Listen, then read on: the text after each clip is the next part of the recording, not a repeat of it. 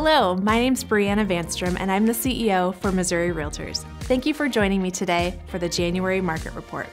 Let's take a look at the numbers. Across the state, 3,809 homes sold, which was a decrease of nearly 30% compared to last year. While a slowdown in sales is typical for this time of year, low inventory levels also contributed to the decline.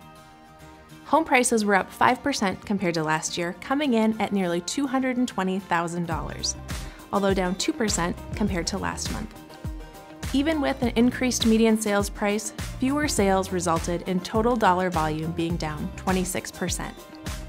As is common this time of year, the number of days a home is on the market tends to rise, and January was no exception.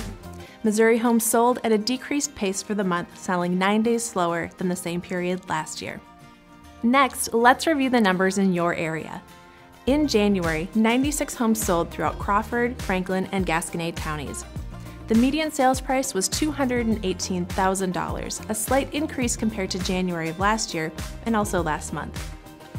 The total sales volume was nearly $25 million.